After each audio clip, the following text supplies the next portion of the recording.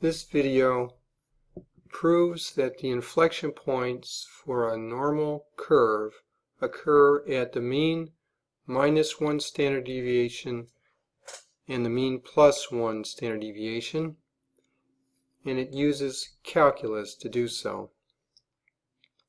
Here is the function formula for a normal curve, and here's an example normal curve. This one, the mean, is shown with this at this dashed red line here, it being at 1 for this example, and the standard deviations are on either side of it, on the left and the right. An inflection point is a point where the curve, its rate of increase, is changing from a steadily increasing now to a steadily decreasing, or from a steadily decreasing to a steadily increasing.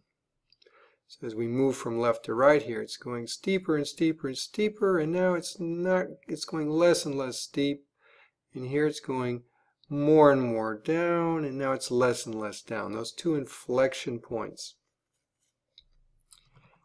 Using calculus, inflection points can occur only at hypercritical values. These are the places where the second derivative is either 0 or undefined. This second derivative is always defined, as we will see here. There's no place where it's undefined because of the fact that the standard deviation is positive. So we're going to focus on where it's 0. And if the second derivative changes sign across one of these values, one of these hypercritical values, then that point is an inflection point. Here is the calculation of the first derivative and then the calculation of the second derivative. Since the function involves an exponential function, e to the x, as part of it, recall that the derivative of e to the x is e to the x. And since we're using composition of functions, we need the chain rule for derivatives, and also to do the second derivative, the product rule is required.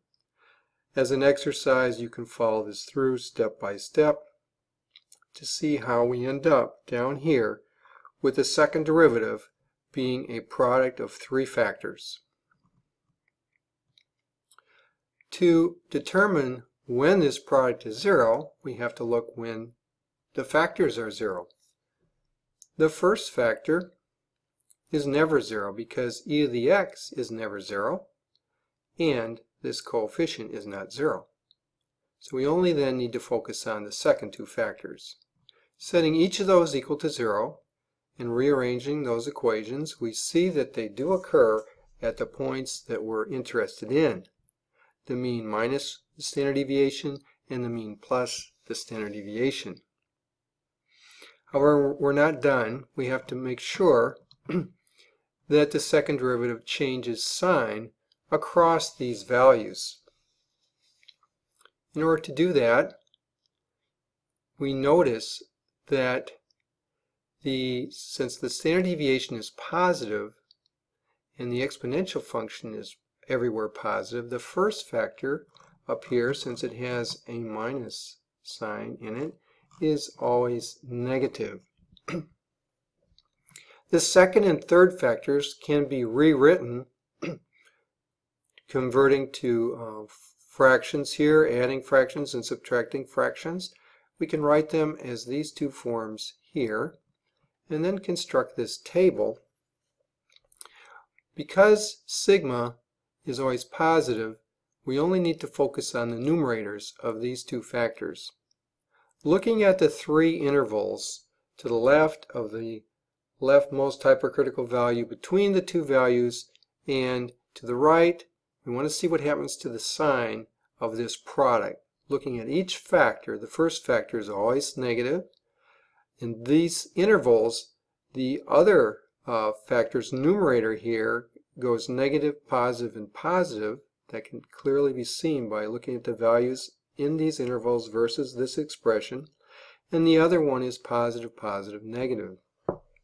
Therefore, these factors multiply together to be positive, negative, positive, and we see that it does change sign as it crosses those hypercritical values.